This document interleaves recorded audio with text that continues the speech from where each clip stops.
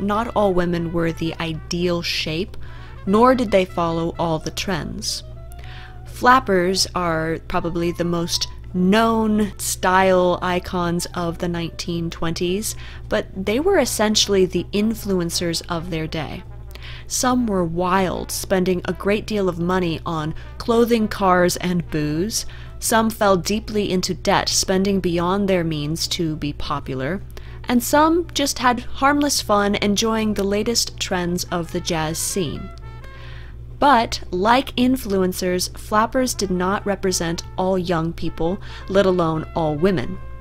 People came in all different shapes and sizes, and the everyday woman's wardrobe had to be more practical than that of flappers and movie stars.